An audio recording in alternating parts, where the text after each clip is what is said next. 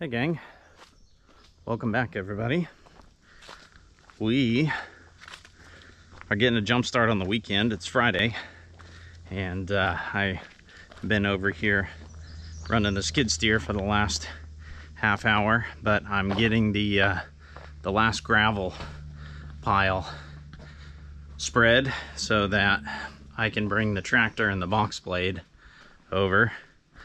And yeah, so that's my plan. I just got done running it, and this weekend we are going to bring in a ton, well, probably closer to 50 tons, maybe 30 tons. We'll see how much I can run in a weekend, but of topsoil. Really what it is it's just ran into a spider web. It is cow manure. One of Katie's aunts just got out of the cattle business. They had meat cows for a long time, but anyways, they've sold everything. But they feed every winter out of their barn, like most farmers do, and then in the springtime they just clean out the barn. Well, nobody has been taking their good fertilizer, as I call it, their manure, so they've got stacks and stacks and stacks of it that they want cleaned up. So we are more than happy to take it, because all that we have out here is clay, which there's a lot of ways you can amend the soil, but if I can bring in a good 6-8 inches of topsoil where our gardens and trees and stuff are going to go, we'll be able to dig holes and amend with a mixture of that manure and other amendments, just to give all of our stuff a little better start. But anyways, this is the driveway area. The last pile is right here. I finished the French drain that goes across the driveway there and backfilled that just with 4 to 6 to 8 inch rock and creek gravel on top of it. And then we're actually going to dig a second ditch further down that just goes across, and it's just going to be a dip that you drive through when you're coming down there as a backup for the first ditch in case we ever get a torrent of rain. But this is all super rough right here, so I need to grade it, and I can do it with the skid steer, but it takes an awful long time. The best way to do it is with the tractor and the box blade. So I'm gonna head back to my dad's and get his truck and trailer, load that bad boy up, and come over here and grade this all out. Tomorrow I'm running dump truck. I got to take my skid steer over to our aunt's house. It's sitting right here in the shade, and I'll trailer it over there, drop it off, come back, get the dump truck, take it over there, load it up, run the dump truck back and forth as many times as I can in a day. So hope you guys had a good weekend, because you're probably watching this on Monday or Tuesday. And yeah, enjoy the video. Ooh, all right. It is late. It's about 7:30, 8 o'clock. Sun's going down. But I have box bladed everything from our driveway to the pad behind me, even over where we're putting the greenhouse over there. I've gone through and box bladed. It looks so good. So stinking good. But anyways, here's the driveway after I've box bladed it. You can see everything's pretty level. I've still got some big guys to go through and pick out of there, just so we're not running over those boulders. But it is the end of the day and I'm pooped.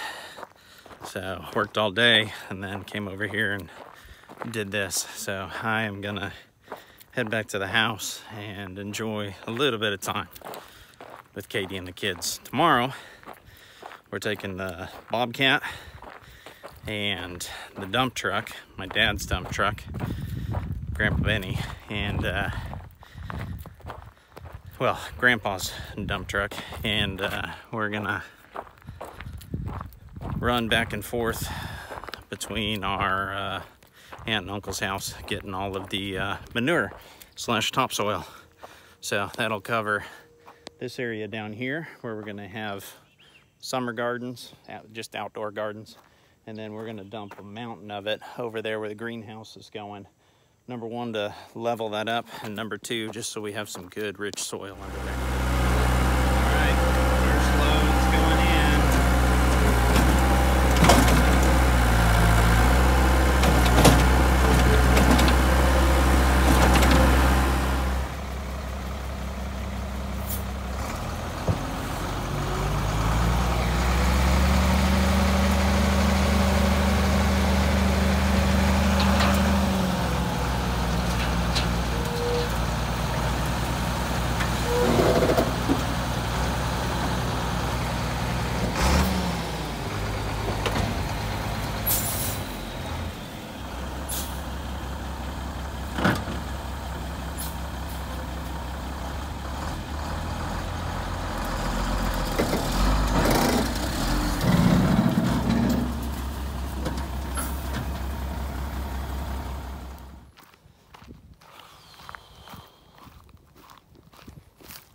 All right, we've got like 8 or 9 loads that we've been able to run today. Takes time. Loading isn't the issue, but driving between their farm and our new property is what's taken. And then, of course, driving back, but that's what's taking the most time right now. But anyways, you can smell it. Good old manure, mixed with a whole lot of green vegetation and dirt. So I am headed to the creek to cool off though. Gonna go meet Katie and the kids down there, do a little swimming around, and let the heat of the day pass me by, and then probably run 3 or 4 more loads this evening. Just see how much I get done. But the idea is to bring this over and let it continue to compost, and then here in a week or so I'll go through and turn it all over and let it compost some more, and then might take the rototiller that hooks onto the back of the tractor and turn it over, you know, chop everything up a little finer. I don't like to till things though, because you kill any and all bugs that are in there. Really messes with that ecosystem. So, but there's an awful lot of big clumps of it. So anyways, that's the midway update. I mean, the day's almost done. It's 4:30 right now, so we'll see how much more I get done today. But anyways, I imagine that if you don't see any more of me today, that you will be seeing us tomorrow. Hey guys, so the manure has been delivered. We ran 10 loads out back here. That's where the greenhouse is going. It's going to sit for a little while. I'm going to spread it out and keep kind of turning it over and around so that it can digest a little bit. But that's where the greenhouse is going on down there. And we have gone through and chalked out our footings for our shop. So the shop building is going to be 40 foot by 40 foot. So yeah, in the future, we're going to keep part of this bedroom. Right now, we're going to make this whole side over here the kids' bedroom so that they can be comfy. We're doing a kitchen here, which will stay long term. That's going to be Katie's Bare Roots kitchen. It's where she can leave all of her stuff for making soaps and salves set up full time, because right now she has to put everything away on the shelf, take everything off. It's a lot of work for her. But anyway, so the kitchen's going to stay here long term. We're going to put a bathroom in over there in the corner, and then everything on the front 24, 28 foot is all going to be barn slash garage slash storage for all of our gardening stuff. But in the meantime, we're going to leave the first, I think, 16 feet for storage. That's where our cisterns are going to go. They're above ground cisterns. We'll have a water tank in each corner. They're roughly 8 foot by 8 foot round. and they will be fed off the gutters off of each side. We'll have gutters on each side that one feeds each tank, and then they'll equalize through the water line that goes between them, so the level of them will stay pretty consistent.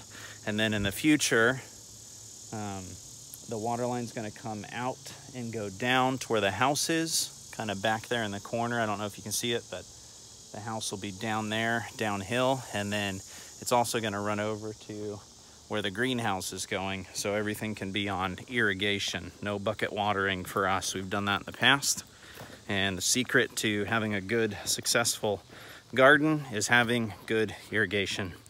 But anyways, yeah, we've got everything chalked out. Looks like that's kind of the end of this weekend. We're gonna head back and work in the garden and take care of all the animals, move the fence for the chickens. Once the footings are dug, I'll need to dig our water lines that are running underneath, and conduits for the solar, for electric, and then we are doing no air conditioning. What we are doing is a take on late 1800s air cooling, and it's a ventilation system that's self-contained, but it's there'll be 2 3-inch lines that run up a wall. One will come out near the floor, one will come up at the ceiling. The hot air will push the air into the pipe at the ceiling. It'll go down underground. It'll go 100 feet out, 100 feet back in. By the time it comes back, it's been rushing against that 54-degree earth, which will then cool the air and come back out the bottom. The idea is that it has a constant circulation. The secret to making all of that work is apparently having an airtight house. So that's kind of important for us during construction, to make sure that everything is airtight. But that's our take on off-grid air conditioning for now. We are installing solar, so in the future we might put in a mini split. We'll see how the air cooling system goes, but basically there's one for each room. There's even one in the shop that I'm gonna put, one of those loops. So there's one for the kids' room, one for the main room, one for our bedroom, and one for the shop. And then we just plan on having good windows, some skylights that we can open to let the hot air out during the day. I'll probably put in an attic fan that'll hook up to a 12-volt system with our solar. But anyways, that's kind of the plan with this. So, okay, so brief animal update. Moonlight and all of our chickens are doing good. The bunnies are doing good. Silkies are doing good. We kind of show you guys those all the time, but these are our newest addition to the flock. So these are officially our first batch of home hatched meat birds. So these are Wyandottes, but the father is Moonlight, our Bielefelder rooster. So he's had one offspring so far, and that was Starlight that you've seen down there. But we have kept him because he was the fastest growing when we got our first batch of chicks. And we were really happy with our Wyandottes too that we had ordered from the hatchery. So these are our first batch of homegrown meat birds. There's 20 in here, and we will be putting these out in our broiler tractor and feeding them out, and we will see how they do come 12-14 weeks. Anyways, hope you guys had a beautiful weekend and enjoyed the video, and God bless you guys until next time.